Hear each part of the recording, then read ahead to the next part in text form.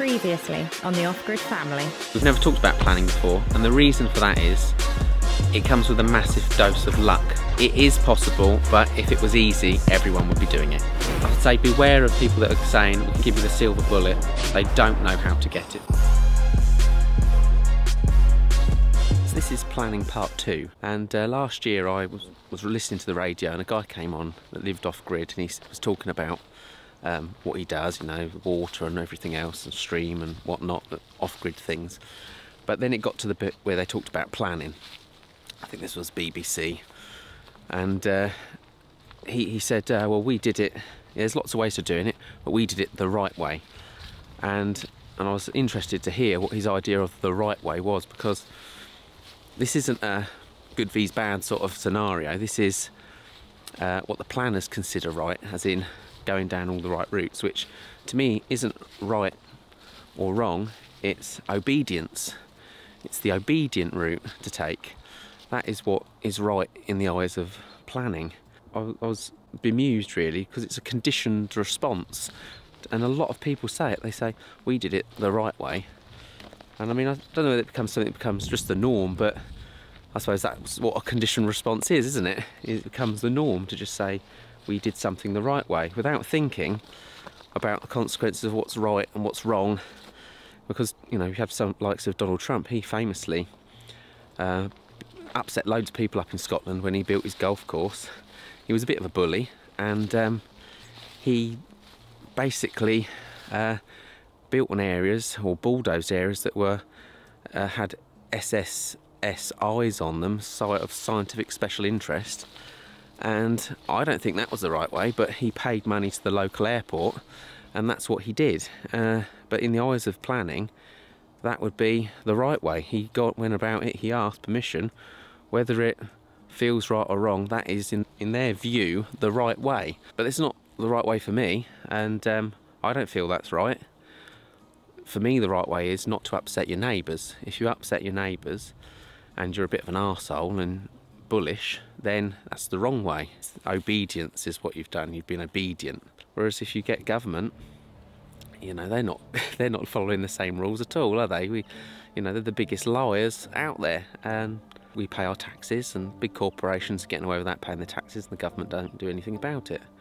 You know, we are listening to rules that are potentially not the right way. Maybe we're just being obedient.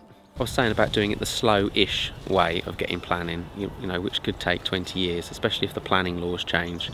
But the thing is, life is what happens when you're busy making other plans, and that's the saying. And for some people, that wasn't the answer they were looking for, because they're looking for that silver bullet, that quick way of getting on there. Well, you know, how do I get permission? How do I do this? How do I do that? Exactly.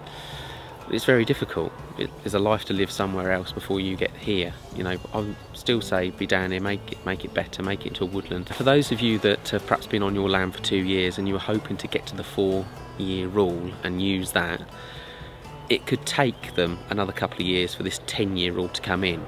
So since filming this, it's been brought to our attention that the Levelling Up and Regeneration Bill has been passed. The 4-year rule still remains though, strangely. So the bill has become an act, and we'll just see where it goes. It could take a week, it could be a decade before the 4-year rule changes, so nobody knows. But I'd like to thank Paul and Vanessa of Happy Glampers for that information. But there's a little bit of hope that I read for people that have perhaps been there over the 4 years and still not gone to apply, because they think, well, why the hell would I want to do that anyway? You know, I shouldn't have to. Maybe there's people like that about. And there is some interesting things I read on what's called Martin's Goodall's blog. So in case you hadn't heard, the days of the 4-year rule may be numbered. There is a provision in the Levelling Up and Regeneration Bill which, if passed in its current form, will abolish the 4-year rule, so that the 10-year rule will then apply to all breaches of planning control. The press have recently picked up on a case in Mole Valley District in Surrey where the council has granted lawful development certificate for a dwelling hidden in woodland in the district. It seems that the neighbours and some local councillors are not happy about this.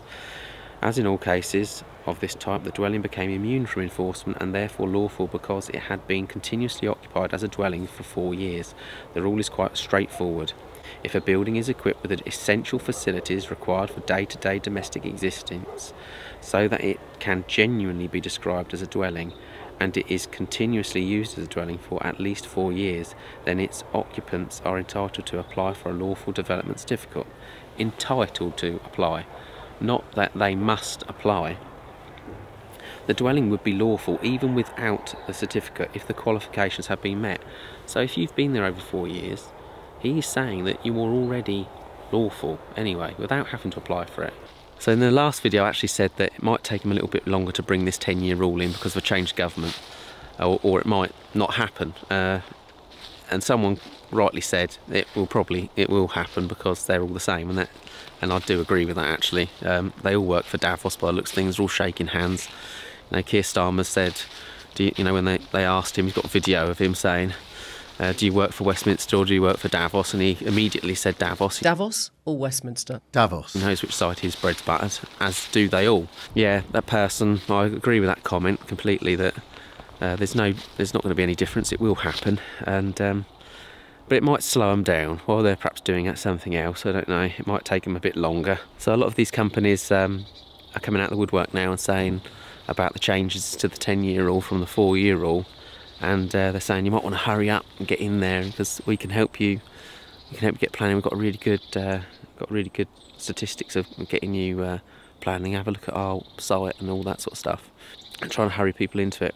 And you think, well, is there a hurry if you're already legal at that stage and you've got all proof of it? Do you really need to hurry? Because according to some planning lawyers, you're already in the clear and you did it the right way.